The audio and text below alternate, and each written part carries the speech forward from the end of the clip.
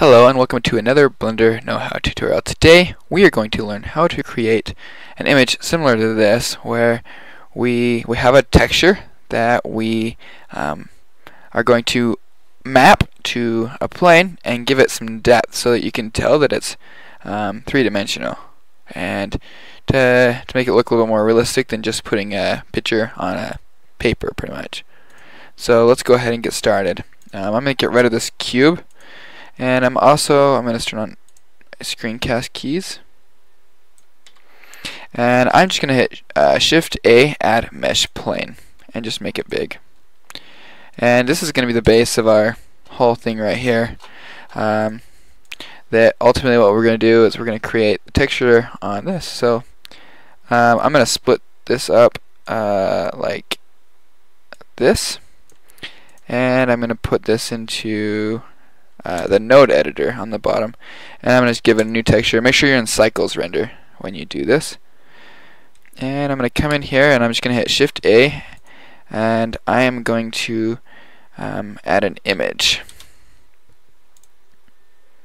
And I'm going to open the image.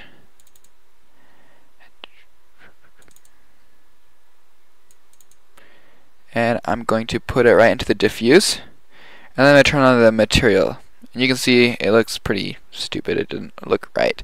That's because when you hit Tab and when you hit U and unwrap it, and boom, we now have a texture on the thing. That's, I guess, simply how you unwrap something. But we're going to do a lot more. We're going to now we're going to add displacement and a specular map, and all these different things may sound really confusing, but I'm going to include a link to the description of where you can get this thing called the normal map generator.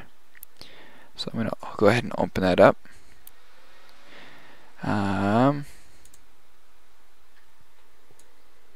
But this normal map generator, we can open up any kind of image, and we can, so let's go ahead and pull this image in here into this program. We can go into the normal map and it'll show us like more detailed stuff, or a specular map or displacement, all these different things.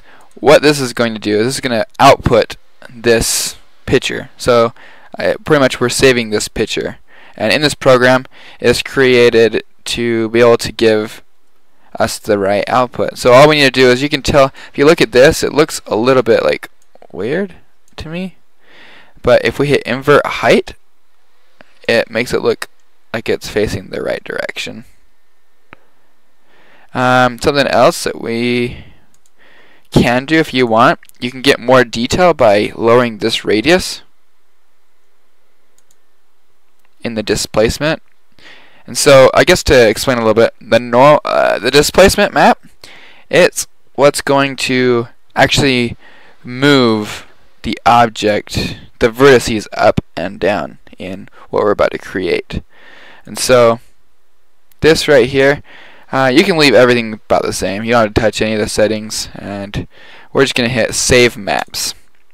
And you're going to save the maps to somewhere that you won't forget, and just hit Save. And then it'll save all three. Make sure that these are checked: normal map, specular map, and displacement map as you do that. And then you can go ahead, and if you want to, you can close it down or just minimize it for now. And now you're going to go back into Blender and hit Shift A, add, and we're going to do another image. And you're going to want 3 of these now. Image, image. Now you're probably going to wonder, like, why so many? And I'll tell you why. So I'm going to make this a little bit bigger here. So this is the normal texture. This is the actual object.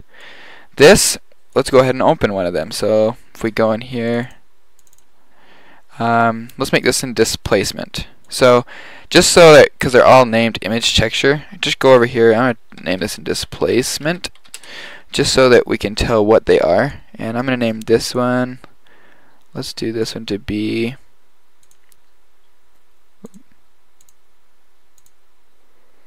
the normal. and so we just name it normal.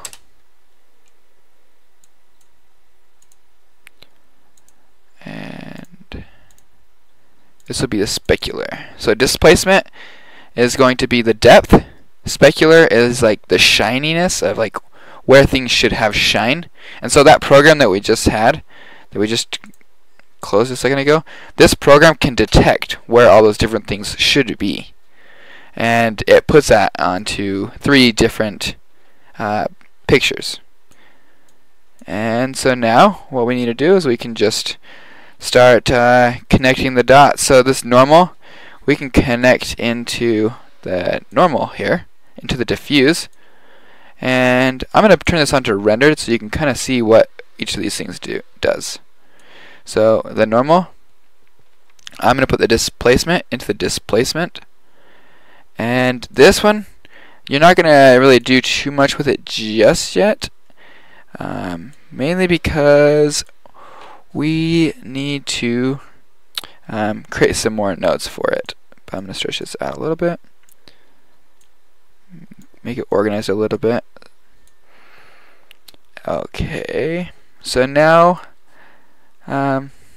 we need to also add a UV map. And so we've already UV mapped this. We just hit U when we went to edit mode. We hit U and unwrapped the plane. But now we just need to connect the dots and select UV map and connect it to the vectors here, so that it knows how to place each of, like where to place the displacement texture. And so we connected all of those. Now let's go ahead and create Shift A, and we're going to create the glossy psdf. And now what we're going to do with is we're going to connect this one, the specular. We can name it specular. I forgot to name it that, but we're going to connect the specular into the glossy, into the roughness, and we're going to end up putting this into a mix. We want to mix the diffuse and the glossy together. So we're just gonna combine those, and you can see it doesn't look right yet, and all we have to do is now drag the specular into the factor up here again, and it looks normal. And so a little bit of what this does is, I'm gonna split my screen one more time again and get rid of that. Make this maybe a little bit smaller. Zoom in. So you can't really tell too much, mainly because this lamp sucks. So I'm going to delete it. I'm just going to hit Shift A, add plane, and I'm going to go into the materials tab, add new, and I'm going to put it in emission. And I'm going to put this on like 25, just something big. And I'm going to rotate it up, give it some color, and boom, you can see. I'm just going to leave it like that because that actually looks perfect. So what happens is, because of this light that we just created, it knows, because of the mapping that we just did, where to add the shine. So if we go back, we right click on this, and we just say we get rid of this, and we get rid of this. It looks completely flat. It's just a picture on a plane. But if we connect the dots in both there and there, it knows exactly where that shine should be on the object. It can say, okay, this is an edge, and this isn't an edge. And because of the colors that the program that we just used, it can be able to tell that. So I think we're actually pretty much good here. Yeah. So let's continue on. There's one last thing that we're going to do. And now what this does is we're going to take the same picture that we just used for the displacement, and we're going to add real-time depth to this plane.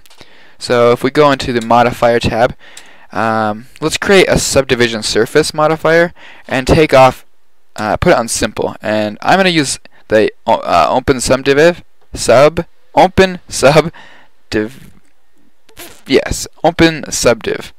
Now what that does is it's going to let me use my graphics card. It just makes it a little bit faster. If you don't have one of this, then you probably don't want to increase your subdivisions as high as I do. But I'm going to increase mine to all the way up to 6, which is the max. I don't think it'll let you go any higher. Oh, never mind. It will let you go higher. And I think I just froze the program. Oh, no. Anyway, I'm just going to leave mine at 6, but you can go higher if you type it in. I didn't know that. There we go. Learn something new every day. Do the same here as well. And now what that did was it just created vertices inside of this. So if I were to go in here, oh, you can't actually see it unless we apply it. There's a lot of them there. I'm just going to undo that because I don't want it there. I want to be able to edit it a little bit later. But now I'm going to add modifier and do a displacement modifier.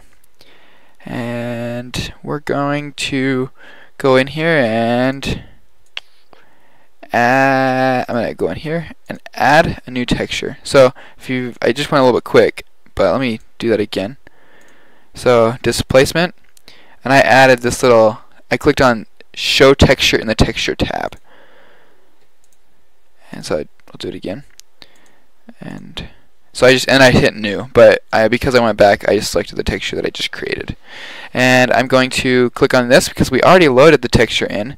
We've got to select it again, so I'm going to hit displace, and you can see, holy cow, it messed up our thing here. So I'm going to go back to the modifier tab, and it's because this is way too high.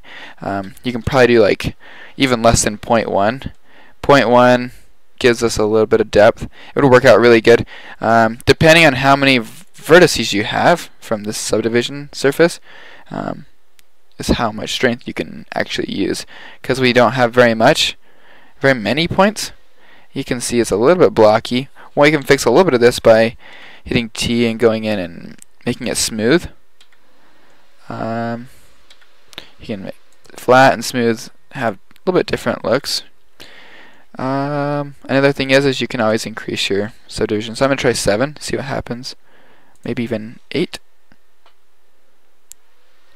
And you can tell, I'm going to move around up here a little bit.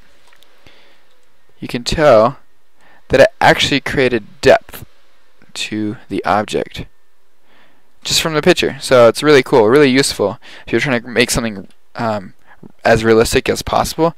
This is probably one of the best ways. You can't really make it too much more realistic than a photograph. And so obviously the bigger, better computer you have, the higher subdivisions you can use. If not, you can just increase this to maybe something like that. That actually looks pretty realistic, I'm not gonna lie. So I'm also gonna go add a modifier, and I'm gonna hit an array just to make it. I'm gonna add 2 arrays. One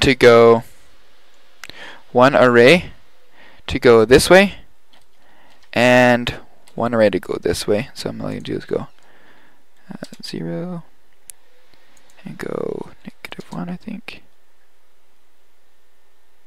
Oh, my bad, 1. So I just created that to ultimately be able to go like this.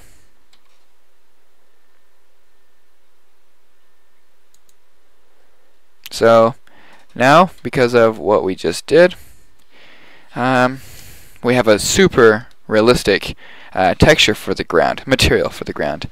From a simple image texture, we can be able to see what this is supposed to look like. And I hope that you've learned something from this tutorial. I know in the creation of it I have. Thank you so much for watching. If you have any questions, you can post in the comments. I'll try and respond. And hope that you have a wonderful day. Bye-bye.